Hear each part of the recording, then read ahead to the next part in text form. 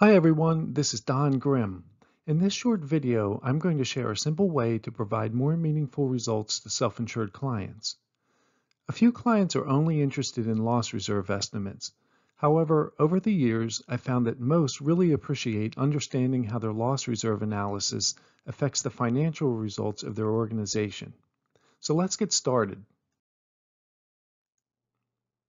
A loss reserve analysis contains, at a minimum, an estimate of loss reserves at a certain evaluation date. For the sake of example, let's suppose that this amount equals $11 million as of year-end 2022. Most reports also contain the prior estimate of loss reserves, which in our example is evaluated as of year-end 2021 and equals $10 million. Many actuarial reports also contain a reserve reconciliation. That is, a summary of the components underlying the change in loss reserve estimates. Let's look at each of these components more closely. The first item, additional exposure, reflects the cost of insurance for the period between loss reserve estimates, which in our example is accident year 2022. Note that in this context, we're discussing loss reserves, so the quote-unquote cost of insurance is limited to losses and loss expenses. In the reconciliation, additional exposure represents an increase to the prior loss reserve estimate. The next item, paid loss, refers to the actual amount of loss paid during the period between loss reserve estimates. Paid loss is subtracted from the prior loss reserve estimate since loss reserve liabilities are reduced as claims are paid. The last item, the change in prior period ultimate loss, refers to the change in actuarial estimates of ultimate loss for the exposure period corresponding to the prior loss reserves. In our example, actuarial estimates of ultimate loss for accident years 2021 and prior are reevaluated based on information through year-end 2022. This change can be positive, indicating adverse development, or negative, indicating favorable development, and in the reserve reconciliation is in addition to the prior loss reserve estimate.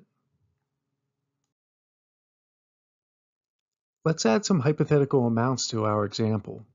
We're going to call these amounts actual, since they are the amounts provided in the year-end 2022 report and are actual from that vantage point. Suppose the additional exposure for accident year 2022 equals $1.2 million. Actual paid losses in calendar year 2022 equals $800,000, and the change in prior period ultimate loss equals a positive $600,000. These components explain the change in reserves from $10 million as of year-end 2021 to $11 million as of year-end 2022.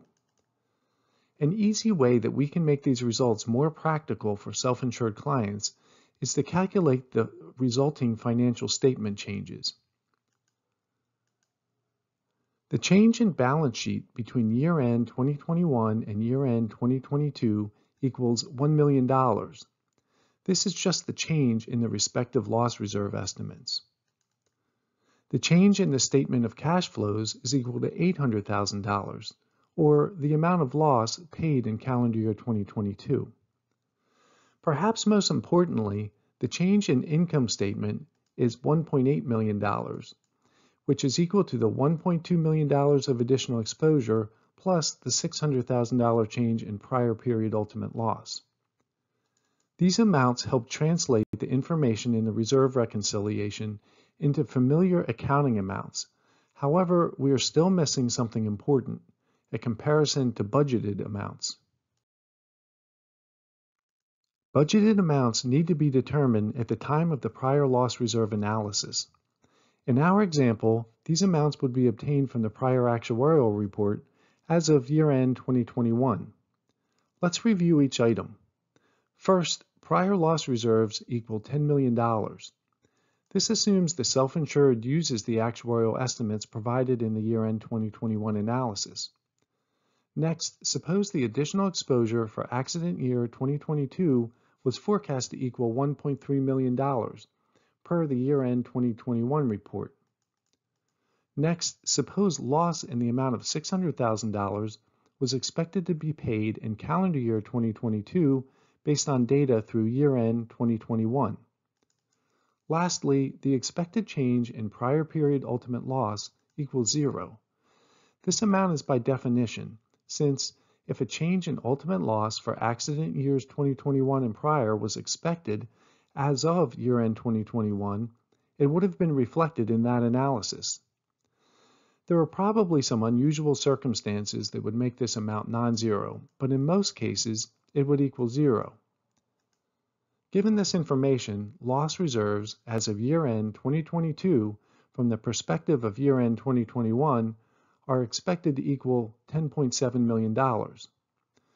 Further, the budgeted financial statement changes would be a $700,000 increase in the balance sheet, a $600,000 increase in the statement of cash flows, and a $1.3 million increase in the income statement.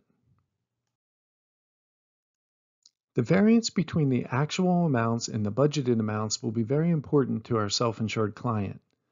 We calculate each item by taking the actual amount less the budgeted amount. Of particular interest is the difference in the actual versus budgeted change to the income statement. In our example, we see that the change in loss reserves between year-end 2021 and year-end 2022 results in a $500,000 hit to income. This is the amount that determines whether the loss reserve estimate we provide our client is considered good news or bad news. I recommend, as actuaries, we bring more attention to this amount rather than the traditional focus on loss reserve balances. Any actuary who has provided loss reserve estimates to a self-insured client is familiar with the focus on the change in loss reserves. Too often, this amount is conflated with other financial measures when it is just a balance sheet change and should not be considered in isolation. Before we go, I'd like to mention a few considerations. It is important that budgeted amounts correspond to your self-insured client's actual budget. It is possible that they are accounting for loss reserves incorrectly, and this is a great opportunity to add value by identifying any such problems. Next, timing issues may make the budgeting approach less practical. For example, when loss reserve estimates are evaluated and provided in advance of the financial statement date. Overall, this approach is an excellent opportunity to become more familiar with the way your clients manage their self-insured program and helps establish you as a valued advisor. Do you have any questions or comments? Let me know in the comment section below and be sure to visit me at archeractuarial.com. Thanks for watching.